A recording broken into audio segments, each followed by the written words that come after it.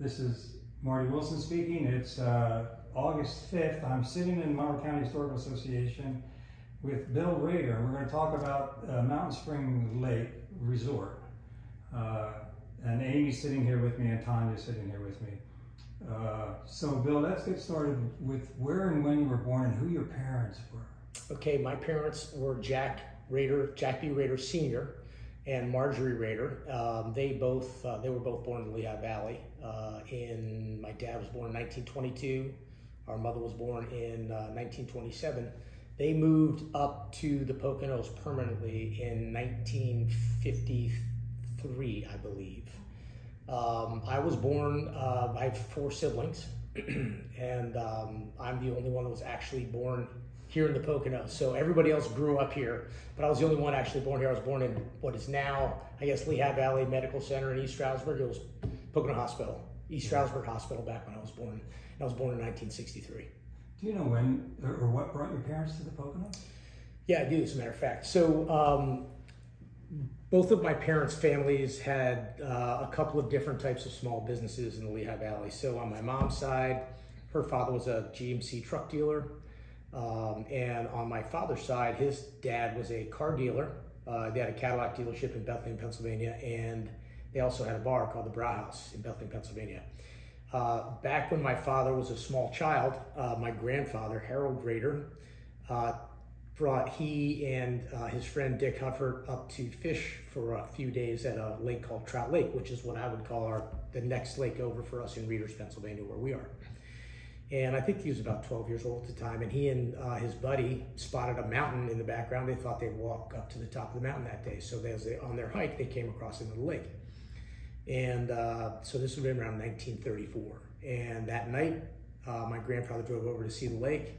And if you looked at it today, you wouldn't believe it, but there were really no trees on the property at that time. It was farmed. There was a dairy operation, and as everybody knows, most of the lakes up here were built to harvest ice from. So Bill Costello, who owned the property, the ice company at that time, drove down and said, basically, what are you doing on my property? My grandfather introduced himself. They became friends. And as we all know, the ice industry collapsed when commercial refrigeration became viable. And in 1945, my grandfather and a few partners bought the lake, and then over time, my grandfather bought those partners out. So my father was still in active service for the Second World War when he bought the property in 1945. And then they were trying to figure out what to do with it. There was just a lodge. None of the cottages were on the property at that time. So they didn't at this point, or did they think they were going to turn it into some kind of resort? They thought they were going to develop it. My grandfather, thank goodness it didn't happen. My grandfather, and we still have the plot maps, he cut the whole property up. It was 450 acres at the time into quarter-acre lots. And my father figured out how to talk him out of that. They built the first cabin in 1954. That was cabin number 3. And the reason I bring that up is because my parents decided to build a house up here and in the early 50s, and they moved up in, I think, 1953. My dad really wanted to get up here, just loved it up here. And they moved up before they had any interior doors on the house. So they wanted to get up here, and that's how it worked back in the day. So they moved up in the early 50s, and off they went, started, converting some old buildings into cottages and building log cabins and things like that. And what we have today is a Mountain Springs Lake Resort and the Lodge of Mountain Springs Lake, which are run as 2 separate businesses, but it's the lodge is an event space. It used to be a restaurant, fine dining restaurant. We converted to events in early 2000, and the resort's been operating continually as a resort since 1954. So it was your dad who kind of pushed your grandfather into doing the resort? Absolutely. Route. And I know you weren't around then, but do you know anything about, from family stories, how they started to market it? Or? Yeah, it was a complete ground game. So, as we all know, there was no internet in the 50s, at least that anybody could use. And so it was, printing, writing letters. We actually have people that have given us letters that our mother wrote to them describing the cottages. And I can tell you, as a child, when I say, I mean like 9, 10 years old, what would happen was people didn't just decide, oh, we'll rent this place sight unseen. They would drive up. Our dad would be in the office, and there'd be a couple, three of us hanging out within the office, and we would literally ride with people. We'd take people down, let them look at the cabin they were thinking about, and they would come back up and place a deposit if they wanted to stay. And we would actually tour them. So my parents would write letters, or there would be, very sparse or spare brochures. I brought along a rate sheet from 1971, which is, pretty far along after they built it. But yeah, it was just pick up the phone, call people, talk to them about the place. People would drive up and decide whether or not they wanted to rent. So your parents were from the Lehigh Valley. Is that the target audience, or were they sending these letters to people in New York, Philadelphia? It started out mostly Eastern Pennsylvania, Philadelphia, and then New York started to figure into the equation in the 60s. But there was, I would say to this day, it's still the same target market. So it's really the tri-state area in metropolitan New York, New Jersey, Eastern Pennsylvania. We get folks coming from all over the country, but I would say 85 to 90% of our business comes from there. And then we also, in that 85% is some from Delaware, Washington, D.C. area, Baltimore.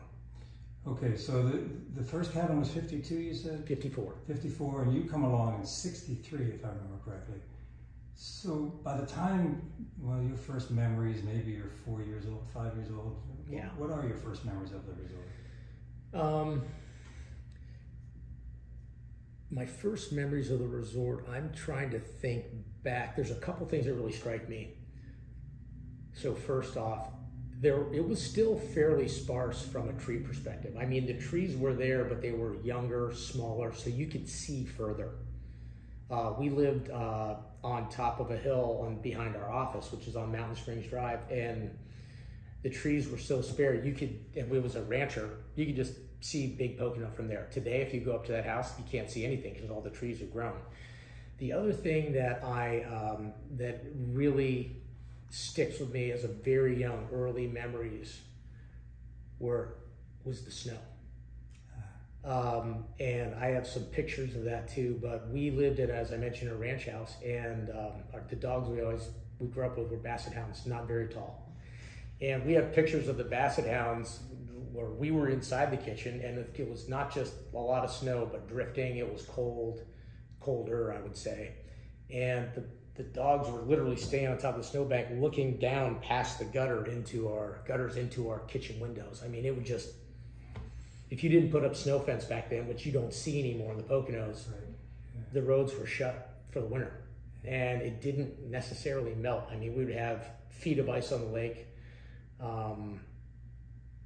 And you could depend on it. We used to take a tractor out on the lake. When I say tractor, I'm not talking about a small tractor. I'm talking about a large, farm level tractor, and plow the ice so people could ice skate on the lake. So were you open in the winter? Oh yeah, open year round because we're 10 minutes from Camelback. So you're also sort of a place for skiers. Yeah, and this is random. This is before my time, but I'm just going to go back to how cold and consistently cold it was in the winter. They used to hold car races on the lake. So people would come up from all over, and these cars would have big, spikes or studs on the tires. And, the lake is almost a mile long. So these guys would, it was like think NASCAR-ish. Yeah. And, cars would be parked, filled up the fields around the lake, and but they would host those races. They did, I think, that 3 or 4 or 5 times. Okay. Yeah. And what did you do when did they start bringing you into the workforce, as it were? Well, I don't know if you can count me touring people through cottages on the workforce. I didn't get paid for that, so I guess it was a gratis position. I got voluntold that I was going to do that, just like we all did. It's a family business. That's how it works, right? My first job at Mountain Springs Lake, I started working there when I was 11. So my sister was almost 18 the first time she took a crack at a restaurant in the lodge, so I was her dishwasher. She ran it. She was in charge of it. Yeah. So, and it was small. I mean, it was she and one other person in a very primitive kitchen, and I think there were about 10 tables out in the main dining room, and we had a bar in there. So, and then, but then when I was outside, I was, manual labor, maintenance, things like that as a kid. So I worked there from the time I was 11 until, college was part-time. And after college, I came back and I was there till I was 33 years old, that's when we moved from the area. I wonder what it must be like to live at a resort. Was your house like right at the resort? Oh yeah, it's right on property. So you wake up in the morning, go outside, there are all these strangers walking around. Well, I wouldn't call them strangers. I mean, we had a fair amount of repeat business, and what was interesting about that is these people would come back same time every single year. They would reserve the same week, and so you really got to know them. And the interesting thing was, I mean, it was great training, honestly, for if you were going to go out into the world and do something, because they would expect you, because they knew all of us, or 6 of us. So they would expect you to know them too. So, I may see you once a year for a week, but I would, say hello, know your name, do all those things. So you just really kind of you had to be really good at attaching a face to a name and remembering that. Plus, we had a little bit of a cheat sheet. We had reservations, so we knew who was coming in every year. But you became friends with the people that came up and visited. Matter of fact, there's a party here right now, the Eichhoff family. They've been coming up since 1979. We have some people that are third generation coming up and visiting the resort. So I used to, as a small child, would play with their parents on the beach, and now they're up bringing their kids. And the people that initially brought the first group up, as our parents are, no longer here. So it's nice. I would imagine, did you go to local schools? Did you go to Oh, I did. I went to Pocono Mountain High School when it was just one school. I would imagine that you had a different worldview than you met most of your classmates, because you're meeting people from outside of the Pocono community on a regular basis. In retrospect, you're absolutely right. I didn't think about it at the time because it was just normal. When you think about, look, the major industry in the Poconos for over 100 years was hospitality, which meant it was transient business, or a lot of different people coming through and working, staying, things like that. So most of my friends were either in the resort ownership group, or people that worked there, or were in industries that were somewhat dependent on the hospitality business. So, I'll even say whether you were an excavator or a plumber or an electrician, you got a fair amount of business from these businesses. And we all know that's changed. I mean, water parks are the new honeymoon resorts. Poconos used to be the honeymoon capital of the world, right? We all knew that. But it was a different perspective, and what it did for me is it made me much more curious about what else was out there. So I really didn't do much about that until I got into my early 30s.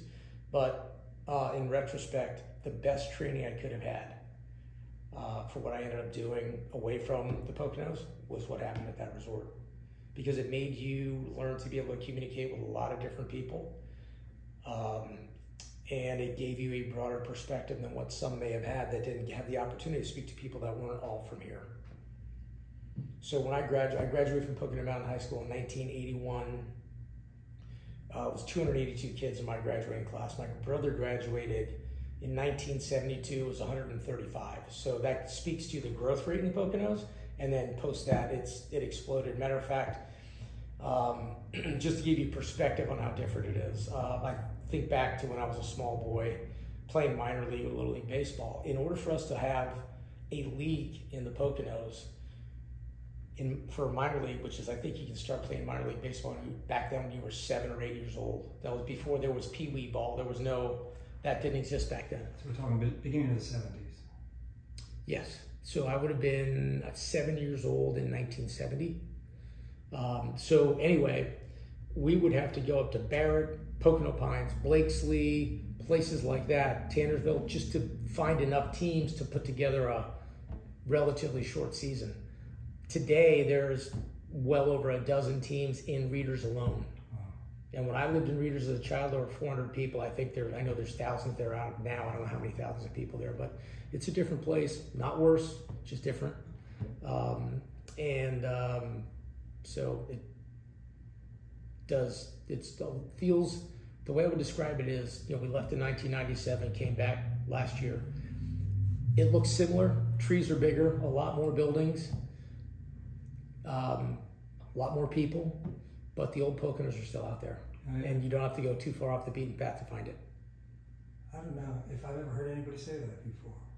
Usually people talk about the differences. They focus on the differences. Everywhere's different. Yeah. Everywhere we've ever lived. So we lived in the Midwest, we've lived in North Carolina, we've lived in New York City. Everywhere that I've gone, people talk about how much where they have changed. So while it's true, it's changed here. It's changed everywhere. Let's see, what was I in? In the early 20s, for various reasons, I was looking this up, but in the early 20s, the United States had 100 million people. We have 330 or 340 million people here now. So everywhere's changed. Yeah. In some parts of the country, it's emptied out. Some parts of the country, it's gotten more populated, and we're one of those places that's gotten more populated. Well, if you don't mind, let's get back to when you were a kid at the resort. You had 3 siblings. Did they all work in the resort? And how old were they? Were they older than you? Except I know your sister. Yeah, I was low man on totem pole. So, that's where you were born locally. Yeah. So I'm Bill. My sister Robin is 6 years older than me. She runs the event space at the resort. Robin Rader. Our brother Jack Jr. is a state representative here in Pennsylvania now. He is 68 now, I think. And our sister Jill passed away a couple years ago. She was born in 1952. So there were 4 siblings, and then my parents, of course. And everybody worked at the resort. Everybody worked at the resort. It was a family thing. And what about when you become aware of what's going on around you? Were there lots of non-family members working at the resort? Yeah, I mean, it wasn't a big place. So when I think about that, we had 3 people working on our maintenance team. We had a couple of housekeeping crews, but it was all people that were local, and some of them lived right on our street, Mountain Springs Drive. Some of them were writing readers, but I think the furthest away any employee I can remember ever coming from was all the way in East Stroudsburg. Yeah, and that was Bob Schoonover. He was a great guy. Yeah. So then let's get back to your life. You grow up, you go to Pocono Mountain. After college, you stayed at the resort? I did. So I went to Lycoming College out in Williamsport, graduated in '85, and I came back to Mountain Springs Lake, and I worked there full time until 1997. So from 1985, with one brief, I worked down in Washington, D.C. for about 6 months in 1986. But other than that, I was at the resort, and I married my wife, Kelly. And we lived on the resort property. And you were mentioning what is it like to live on a resort earlier? And there's the way I would explain it to people is it's kind of a slow burn. And what I mean by that is either A, there's people there, so you're making sure that people are enjoying themselves while they're there, or B, when they're not there, you're fixing things that maybe got broken or whatever the case may be. General maintenance around the property, so there's always something to do. To illustrate what I mean by that, you didn't have to leave much, and especially when you have small children like Kelly and I did at the time. I remember one time somebody asking me, how often do you leave the property? And I kind of stepped back and thought about it. I had not left the property in 9 days. Wow. So there's just always something to do, and it's kind of 24/7 because, as you can imagine, you don't hear about a clogged toilet when people aren't there. And it usually doesn't happen during regular business hours. So it might be 9, 10, 11 o'clock at night, and you got to go fix it, right? You're it. So there's just always something to do. So why did you leave? I'm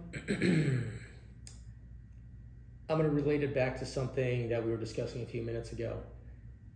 Because of the way I grew up and because I met people from other places, and I remember watching people that were executives at companies, and it's kind of interesting. So this tells you how much things have changed. We didn't have telephones in the cottages. Matter of fact, we never did. So a transition from no phones, basically a phone booth up by the office if people wanted to use it, and that's kind of why people came there. They wanted to get away. To everybody has cell phones, Wi-Fi, all that stuff. So now we have high-speed Wi-Fi and everything like that. Anyway, the reason I'm bringing it up is I used to see these people that I knew were executives up in that phone booth on conference. I didn't know what a conference call was at the time, but they'd be on the phone for 2-3 hours at a time, standing in the phone booth. I was like, what are they doing? I would just start to ask them about what they did, and we had a lot of different people that came up. We had a gentleman, Clyde Schaefer, who was the CEO of Breyer's Ice Cream for 40 years. We had a guy named Roy Black, who was he was the chairman of the board for a company called Cobham Instruments, which is a subsidiary of Johnson & Johnson. And various other people that I would see, and I would ask them about what they did, and they would, explain it to a boy or a young man, and I was just eternally curious about it. And what that did was it caused me to wonder whether or not I could do that. And I had my wife was very good friends with my cousin. Her husband was in the asset management business at the time, and it was a kind of a hidden, kind of an invisible job. It's called wholesaling, and they're the people that represent the asset management firms to the advisors out in the advisor community. So think of it, it's kind of like pharmaceutical sales. The pharmaceutical rep talks to the doctors, we talk to advisors. We don't necessarily wouldn't talk to the end investors very often unless we're doing an educational workshop. And his firm was hiring. They had a couple of positions out there, and the position that was open, that was offered to me, was in St. Louis, Missouri. So I had a decision to make. So in 1997, we parachute dropped into St. Louis, didn't know anybody west of Cincinnati, and that's how it started. Wow. And how often did you come back and visit? I was back here three times a year, come back to see our parents and things like that, holidays, because as you know, when you're married, you spend, what we've done is we decided we spend one holiday with one family, one with the other.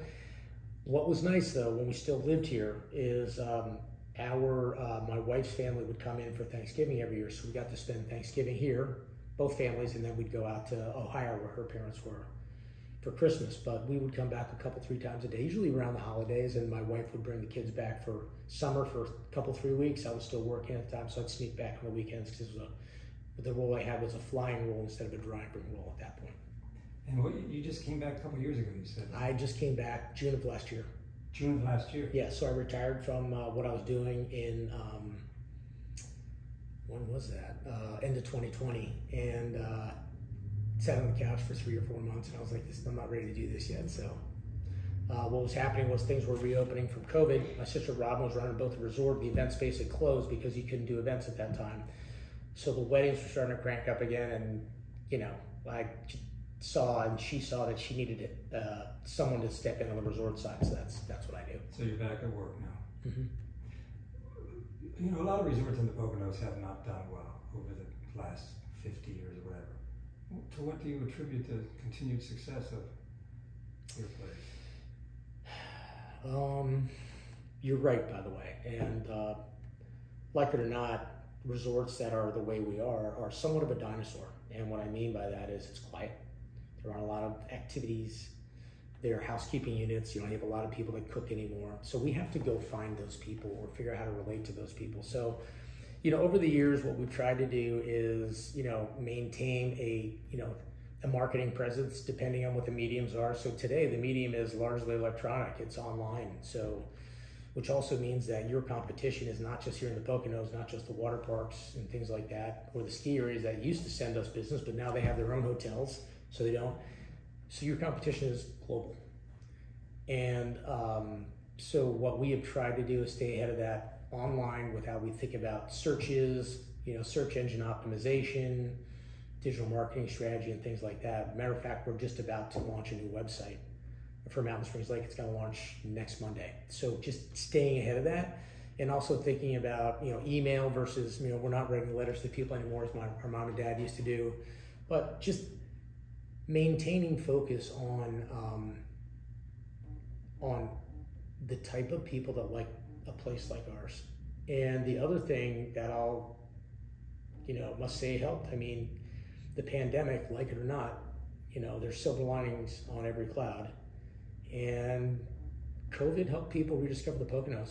I mean, there are, we saw a resurgence, and I know a lot of places did, in what happened. And, even though kids may be really interested in looking at the screens on their phones or their iPads or whatever today, we found a new group of people that want to come up and spend time outside and doing things quietly. And so there are still people like that. I mean, we're 2 hours from tens of millions of people here. And when you have tens of millions of people, some of them are going to find what they're looking for in a place like ours. What do you see as the future of your resort? Do you see continued growth? Yeah, I mean, you have to, at the very minimum, maintain, but you also continue growth. And, the other thing is, too, what we're talking about is you have to evolve. can we just keep it the way it's always been? Probably not. Do you have to think about ways to actively involve folks? Yes, but in a way that doesn't erode the integrity of what people come there for. So you don't want to alienate your current guests by starting to do different things. So I would say it's always going to be pretty quiet, but there's going to be other things you may be able to do there than what they're, just like it's different from what it was 20, 30 years ago, it'll be different 20, 30 years from now. I'm pretty sure I won't be running it by then. It'll be another Rader.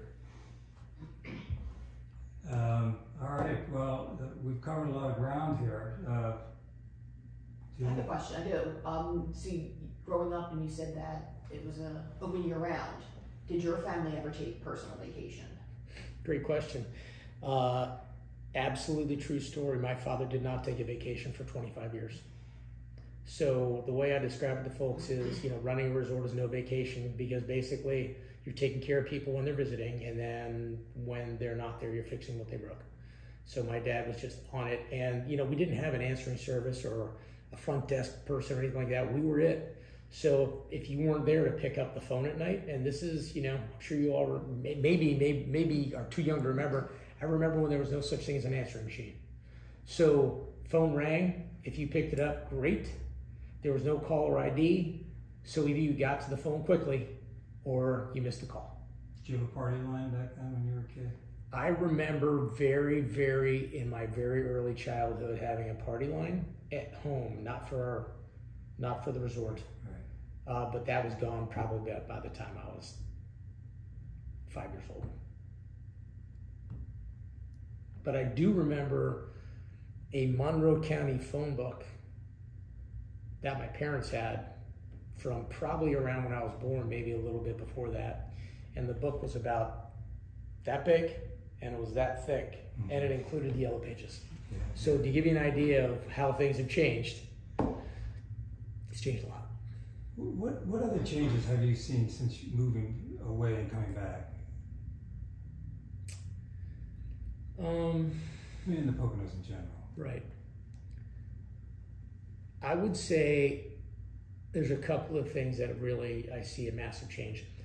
And this has always happened, so it's just part of progress and time and things like that. There's been a massive turnover on the types of businesses that are here and the businesses that were foundational to the area. So whether it was the Beaver House restaurant in Stroudsburg, which would serve on New Year's Eve over 1,000 meals in one night, that's gone. It's a Walgreens. Many of the resorts that we use, Mountain House, whatever the case may be, they are gone. That's completely changed. Many of the old golf courses are gone. So that, to me, is a big change. I started driving around last year as we were thinking about what that next phase is for us and saying, okay, I mentioned we were kind of a dinosaur.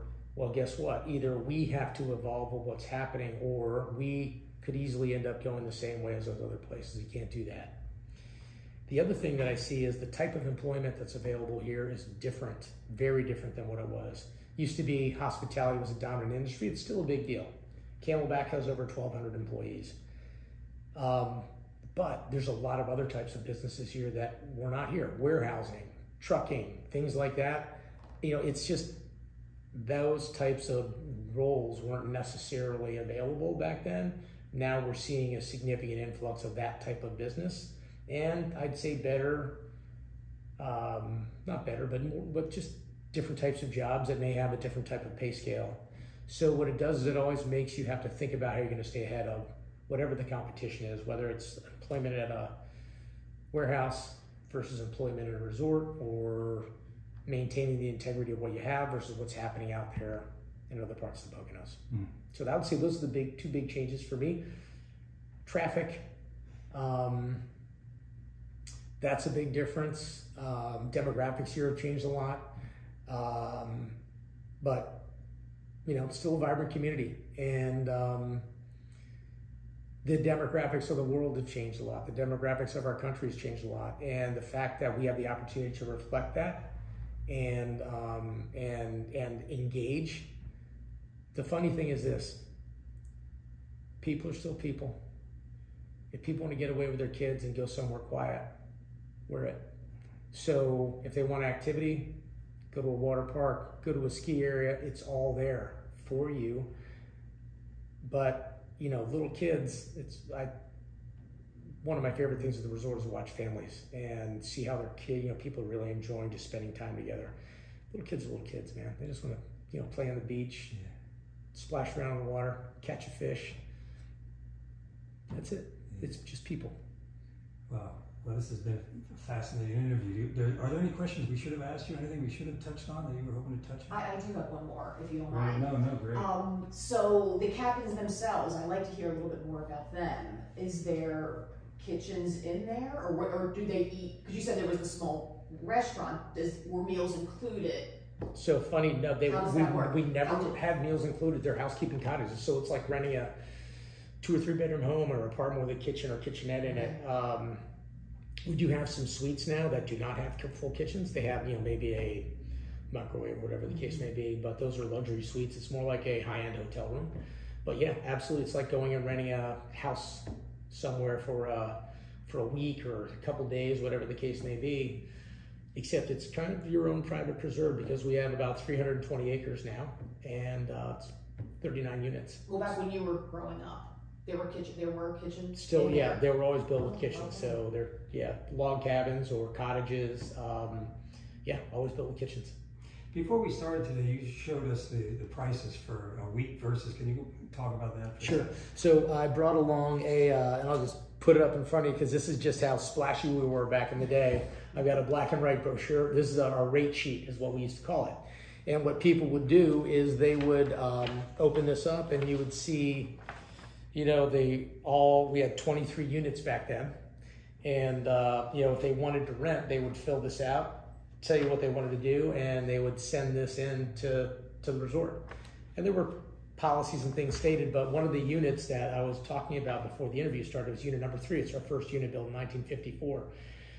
That unit in high season now on weekends goes for between $500 and $600 a night. And when I opened this rate sheet, when I found it, when looking some things up in anticipation of this interview, number 3 in 1971 per week in the summer was $225.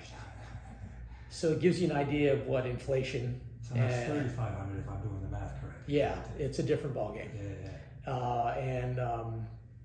That's just the world we live in. Do most people come for a single night, or do they always come for a week? So 2-night minimums on the cottages, anything above a 1-bedroom, but like we have people that come into the suites 1 night at a time. But the cottages are 2-night minimums, and most of our average stay is about 3 nights. And the other thing that has changed, I will mention, is this: lead time has dropped dramatically. So we would know lead time between the time between people make a reservation and the time they arrive. Oh, okay. So when I was a child, things that came in like the rate sheet that I just showed you, we would know at the end of your stay in July that you were going to come back next year, and we would take your first deposit in November. That's how it works. So our summer was pretty much full, for the next year. Today, I was just looking at lead times, average lead time the other day. Our average lead time now is 42 days. Yeah. So the internet changed the world. We all know that. Yeah. But what happens is that's the average lead time. The curve is, you see, when you're further out, it's kind of like a slow rise, and then about literally a week before it just goes. And so I looked at our online reservations between 5 p.m. and midnight last night, which was August 4th, 9. I looked at it during the day. There had been 2 during the day. So people rent at night. They look online. They're comparing prices. And I could go deep on that too, but it's not relevant to this. But here's a question that might not be relevant either, but if I book a hotel room somewhere and I go online often, I don't get the hotel's website. I get a booking agency's website. Do you guys deal with that? They're called OTAs, or online travel agents. That's the Airbnbs, VRBOs, Expedias of the world, right? So we do deal with that, and you have to manage that because when you rent through on the business side, you're paying a commission to those organizations. So you have to make sure that you're not putting yourself in a situation where people can get those cottages or your rental units for less than what you have on your own website. So you manage that. And the other thing that's changed is, you know, how many times when you try to book a flight, you know, you look at it today, you're shopping, and it's, you know, $1. You look at it tomorrow, it's $1.20. You look at the next day, it's, you know, 99 cents. So, I mean, it's just, it moves around. We also leverage price optimization to make sure we're competitive versus what's happening in the industry. So it's just a much more complex. Who does that? Does a computer do that? Yeah. Yes. So it's computer, you know, you're buying into a program that handles that type of thing, and it automatically adjusts your rates based on, you know, several variables. Did you, in the early days, have people that would come for the entire season? That would, I'm sorry? Come for the entire summer. The longest I remember anybody staying would be about a month. Yeah. Did you give them a special price if they stayed longer like that? I would have to ask my dad, but I can't anymore. So I'm sure he made an adjustment of some kind. I don't know what that adjustment was. All right, great. Well, do you have any more questions? That was fascinating. Well, thanks very much, Bill. Is there anything else that we should have talked about? You know, I really can't think of anything. I'll just say one last thing about this area. What I didn't realize before I left is when you leave a place that you grew up, there's two things I think you take away from those places, unless it's a really not a good place. This is a good place. Number one, you see beauty in nature and all different types of nature, but my baseline for what I think is beautiful in nature was set by where I grew up. So when I would find other places around the country that looked kind of like this area, I'd be like, wow, it's really beautiful. And my wife would say, you know why you say that? It's because it looks like where you grew up. And she was right. But the other thing is this. I'm going to go back to a little part of the discussion we had. The Poconos has changed. It's still a beautiful place. Yeah. And there's still a lot of neat things you can see. Don't ignore the back roads. Don't ignore those, because you're going to see a lot of great things and beautiful areas that people that are driving down the highway completely miss. That's right. Well, that sounds like a good note on which to end. Well, thanks very much, Bill. You're welcome. Thank you. Okay.